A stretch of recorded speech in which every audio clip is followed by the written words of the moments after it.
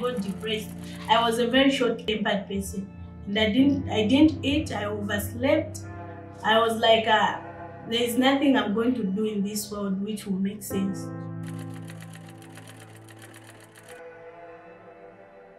It's horrible.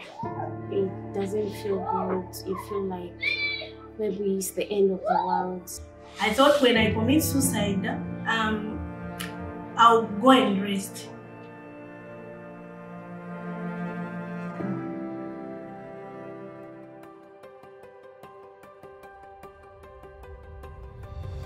I never really thought that it would help me.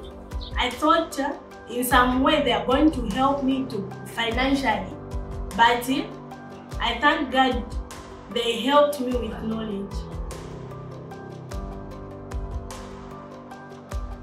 Whenever I feel like I'm depressed, I go to my friends whom I were with in our group.